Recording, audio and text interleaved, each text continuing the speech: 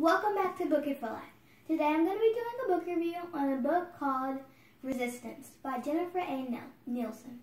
This book is about a girl named Chaya and her normal life before the war. She has a little sister and a little brother, and they lived a good life until the Nazis came and took them to a ghetto.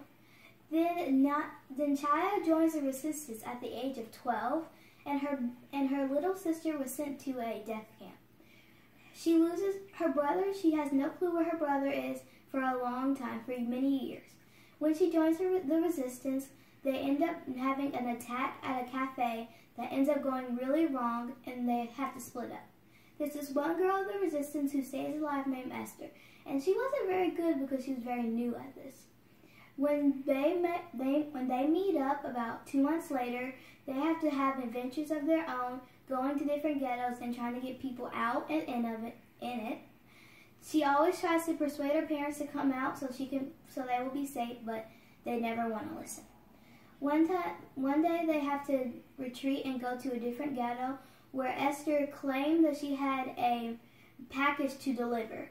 But then they found out a really big secret about her that changes changes the whole story. I really hope you enjoy this book. This is on the 6th grade reading level, and it's 14 points in AR.